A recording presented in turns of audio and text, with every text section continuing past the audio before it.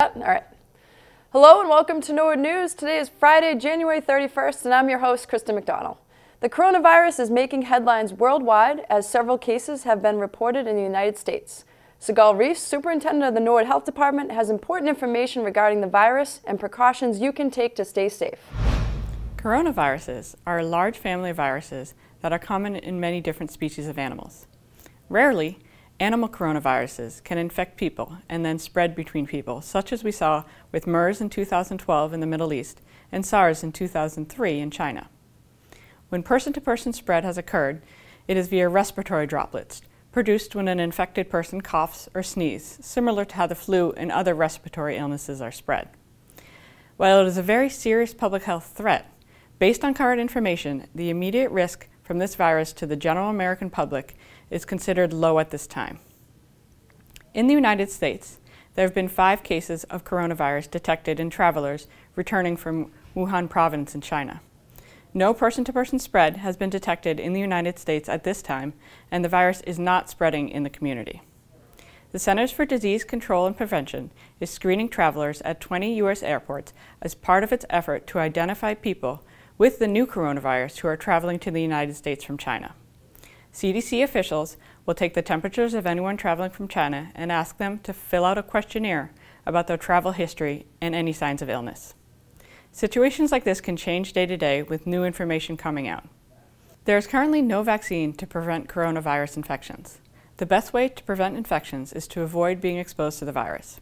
However, as a reminder, we always recommend everyday preventive actions to help prevent the spread of respiratory viruses. Wash your hands often with soap and water for at least 20 seconds. If soap and water are not available, use an alcohol-based hand sanitizer. Avoid touching your eyes, nose, and mouth with unwashed hands. Avoid close contact with people who are sick. Stay home when you are sick. Cover your cough and sneeze. Clean and disinfect frequently touched objects and surfaces. These are everyday habits that can help prevent the spread of many viruses. Monday afternoon, the Sheriff of Norfolk County, Jerry McDermott, spoke to a full audience at the Senior Center during the January Triad meeting. His presentation included scam prevention tips and programs to keep seniors safe. McDermott believes it's extremely important to take the time to talk to seniors across his county. I think it's critically important to get out to our senior centers and let the seniors know about all the great programs that are available to them for free to help them live longer and independently in their own homes, particularly because there are so many scam artists out there that are preying on our seniors with phone calls and emails and old-fashioned snail mail trying to get at their pocketbooks. But we also find that our seniors talk to their grandkids. Right now with the opioid crisis going on, we're increasingly seeing senior citizens, grandparents, raising their grandkids because their own sons and daughters are drug addicted. So all of the great programs that we talk about in helping people get clean and sober and rehabilitation, it's critically important, and we just want to get that information out to our seniors. Stay tuned after this break for more town news and this week's Living Local.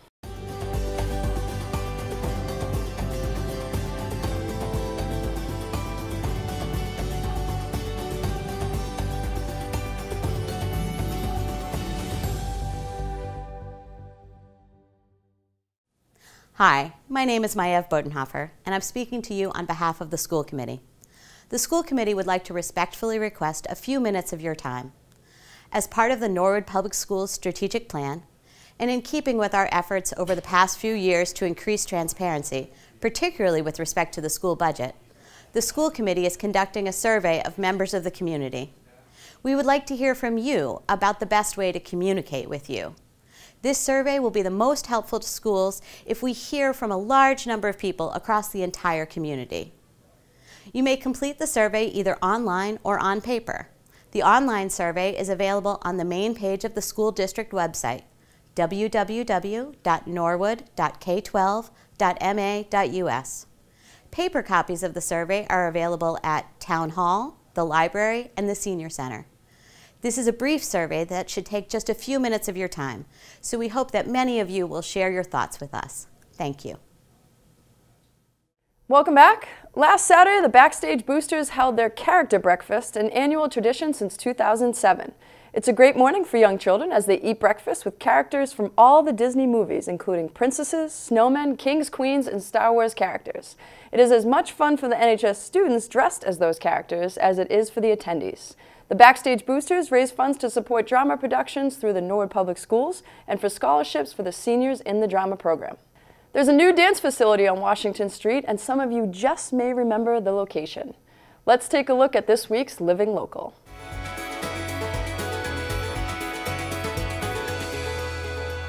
If you are interested in taking dance classes or just looking for a space to rehearse for an upcoming performance or competition, the Between Space Studio is the place for you. Located at 486 Washington Street on the corner of Railroad Ave, it is owned and operated by Rick Smith, a lifelong supporter of the performing arts. This is a rental facility for the performing arts. It is a place where people can come and learn different crafts such as dance, music, belly dancing, yoga, meditation, any type of wellness or fitness. This location in Norwood has a performing arts history, and many dancers have graced its floors. You may remember that this studio was once the Academy of Dance Arts, owned and operated by my sister, Carrie Smith. The studio ran from 1981 to 2003 until she retired. During that time, she spawned a lot of amazing teachers and choreographers who have gone with amazing careers around the world. In 2017, I moved back to Norwood, Massachusetts, and renovated the studio back to its former glory. My hope was to inspire other children and other adults to come to the studio to practice the arts. Currently, I have two entrepreneurs working at the Between Space Studio. First is Masters Dance Academy, owned and operated by Becker Blair. And the second is Rakasha Belly Dancing, which is owned and operated by Soraya Doherty.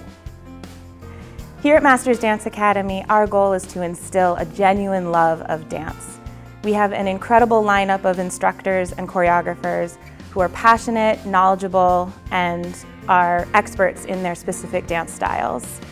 We offer recreational dance classes for 4th through 12th graders in ballet, jazz, contemporary, tap, and hip hop. And we also offer tap and hip hop classes for adult dancers as well. For those who are looking for a more intense dance experience, they can join our Masters Dance Academy competition team. We had an incredible first season last year, walking away with some special awards and even some overall placements. But here at Masters Dance Academy, our goal is learning and teamwork rather than walking away with the win. Some dance environments can get overly competitive, and here at Masters Dance Academy, we strive to make dance fun while supplying the technical tools one needs to become the best dancer that they can be. The Between Space Dance Studio is a wonderful space for me to provide beautiful opportunities for women, a safe environment for women to learn how to belly dance, but also to keep their bodies healthy and fit. So with our program, it's unique because we're providing not only belly dance lessons, but we're also supporting it with an accredited bar fitness program to enhance your dance abilities. And it's a fierce bar workout, but it's a lot of fun, and women love the results that they get. So if you really want to see change in your body, you need to challenge yourself. And I also provide private 101 belly dance lessons because there are some who would really like more hands-on work and secure confidence in themselves with just one-on-one training. So there are 2 studios here, so it's great. I can provide in the smaller studio some private 101 dance classes. So the Between Space has really been a magical place for me to share my brand and to provide for women a dance training program that's unique. It's just a very special place. In addition to signing up for these group classes, the studio is available for individual use as well. This studio is unique in nature because it can offer something no other dance studio can. A place to come and practice. Most children who are in other dance studios learn their choreography there, but when they go home, they have no place to dance. Here, they can come and use this space as their own private dance studio. So if you're looking for a private rental space to practice for a recital or a competition piece, the Between Space Studio is available for rental 7 days a week.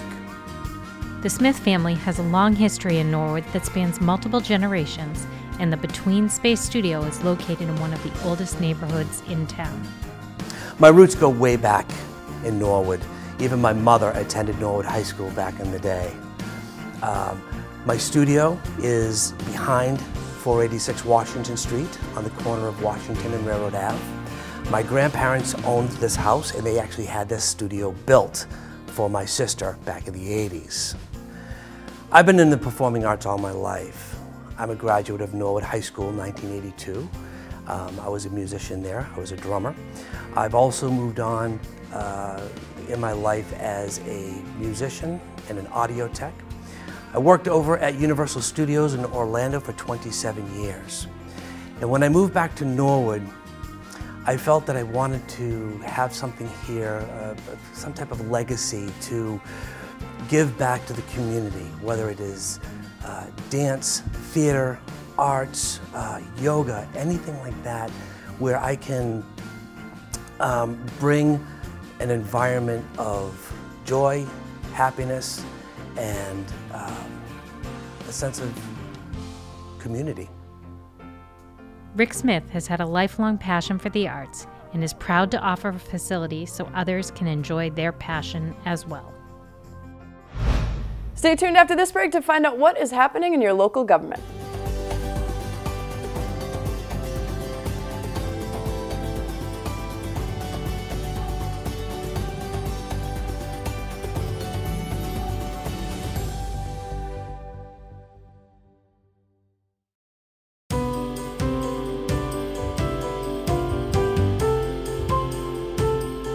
If you want to meet the people who make the town tick, watch Your Town at Work, hosted by Jerry Slater. On the latest episode, Jerry heads up to Norwood High School and interviews Kristen McDonald and Lisa Colosimo. Kristen is the Director of Guidance and walks us through the daily routine of her department.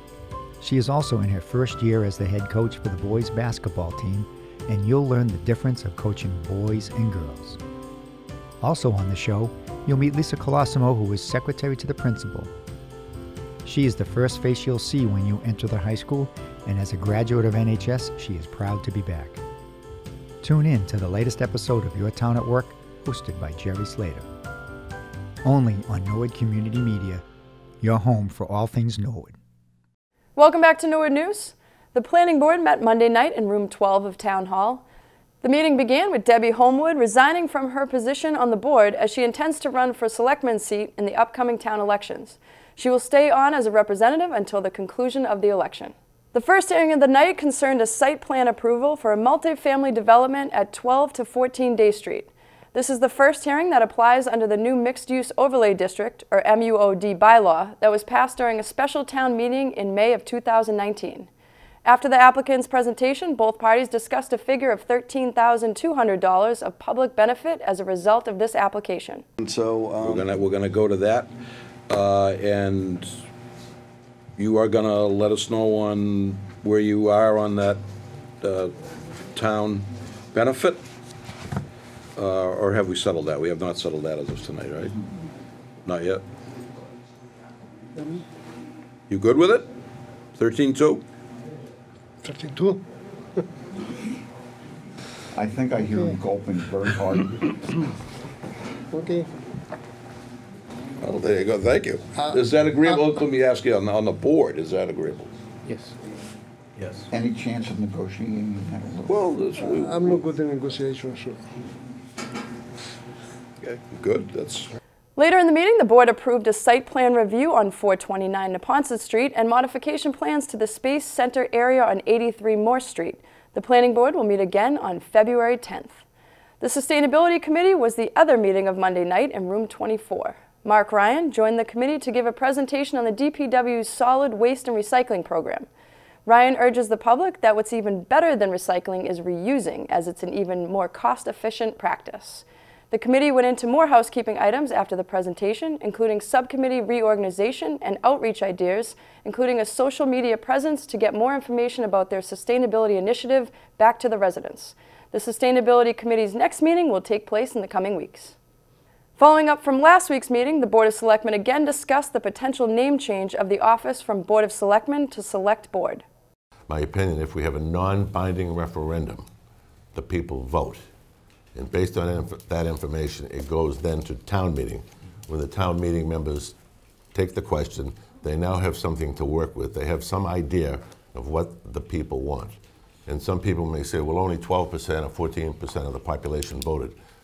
Shame on the ones that didn't. I say it again this week. So if it goes to town meeting, they will have an opportunity to understand the vote of the non-binding referendum and govern themselves accordingly. The Board of Selectmen are asking the residents of Norwood to voice their opinion on the name change via non-binding referendum on April's ballot. The final decision will rest with town meeting in May. Okay, we have a motion to change the name, send it to a, let me strike that, to send a non-binding referendum forward, changing the name of the Norwood Board of Selectmen to the Norwood Select Board. That will mean that there will be a non-binding referendum on the ballot, and those results will go to town meeting, and they will govern themselves accordingly at that time and do the right thing, I suppose. So with that said, all in favor? Aye. Opposed? Unanimous. Passed. The Board of Selectmen also met with Police Chief Brooks and Fire Chief Maurice to submit their monthly department reports and held a joint meeting with the Planning Board to elect Associate Planning Board member Brian Hatchie to interim member, filling a vacancy left by Debbie Homewood's resignation. The next Board of Selectmen meeting will be February 4th. Also on Tuesday night, the Trails Advisory Committee met with a busy agenda. The committee began with an update on completed walks that were taken by the members. Following the trail walk discussions, the committee as a whole was updated by the various subcommittees. The topics discussed were the trail mapping, then the trail marking and construction. To end the meeting, the committee covered their next trail walks and items to discuss during future meetings. The next Trails Advisory Committee meeting will be February 11th. For complete government coverage, tune into the NCM Government channel or watch on demand at norwoodcommunitymedia.org. Stay tuned after this break to find out what is happening in your schools.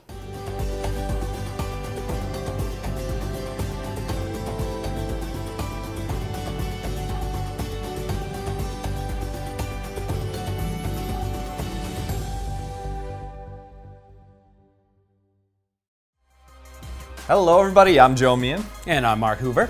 And on this edition of NCM Sports Extra, we had John Longley in studio, as always, giving us an update on how the winter season has gone so far. I got a chance to sit down with 4 members of our swim team. Got to learn a little bit about, how the meets work and both the individual work that they do, the teamwork that they do, and how successful their season's been so far. Yeah, and then I caught up with wrestling, who is off to a great start to their season at 12-7, and looking ahead already to the tournament with 8 matches to go. A lot of individual and team success. And finally, I had the chance to use our Skype and check in with Sinead O'Brien, senior up at Stonehill College, class of 2016 here from the high school. Ran here at the high school, and academically and athletically up at Stonehill College has been just crushing it as part of the 4x100 team. So tune in on Norwood Community Media for this edition of NCM Sports Extra, your home for all things Norwood. Welcome back. Now we're going to toss it over to our Norwood Schools reporter to recap everything that has happened this week in the Norwood Public School District. Hi guys, I'm Stephen Allinger. Let's take a look now at some activities happening in our Norwood schools this week. The civics class at Norwood High School had a great time competing at the We the People, a Citizen and the Constitution competition in Boston last weekend. Let's go up to the 3rd floor now and hear from social studies teacher Molly Eppenkamp. Last weekend, the students in the civics class participated in the We the People, the Citizen and the Constitution state competition, and they competed against 5 other schools from around the state in presentations about constitutional issues in mock congressional hearings. The students had been preparing for this since the beginning of term 2, so since November, and they wrote speeches in response to specific questions, and then at the competition on Saturday, they responded to follow-up questions from groups of judges who were lawyers and people who worked in the state legislature and college professors, professionals in the field of government and civics who had expertise to ask them these questions. The group of Adeline Junaid, Dominic Finizzi, Clarice Sylvester, and Isabel Haglund also took home a trophy as the highest scoring small group from our participating school group that day. Great job, students, and thanks again to all adults who helped out. Congratulations to Coakley Middle School student Abby Curran for her winning submission to the VFW Patriots Pen Essay Contest. Abby made it to the state level and finished in the top 10. She won the local VFW post level in Norwood and again at the district level, and was one of 10 finalists at the VFW statewide dinner in Leominster. The Prescott is having Celebrate Success Week, and one of the themes was Teacher Swap Day. It looks like Principal Brian Rowley found his twin. The Balch School had a day of origami assemblies by a presenter named Michael O'Foss from Origamido. Thank you to the PTO for sponsoring this event. It was a wonderful time for all, and every grade created unique origami designs. Here, the first graders from Mrs. Wheeler's class are making penguins guided by Mr. LaFosse. Balch librarian Mrs. Duffy has been using Spheros, which are robot balls with features that can be controlled by iPads, with the 4th and 5th graders to develop their coding skills. Students use Spheros with iPads to control the robot's direction, speed, and time it traveled. The 5th grade students shown here are attempting to get their Spheros to jump a ramp, but stop before hitting a cute little animal. Students really enjoyed this challenge. And finally, the Balch held their annual family game night, and there was a big turnout. Congratulations to Nicholas for being the big cover-all game winner. Well, that's it for school news. There is something interesting happening in our classrooms and schools every day, and thanks to all the educators who shared their news with us. Now let's go to Brian Dunn for the latest sports news.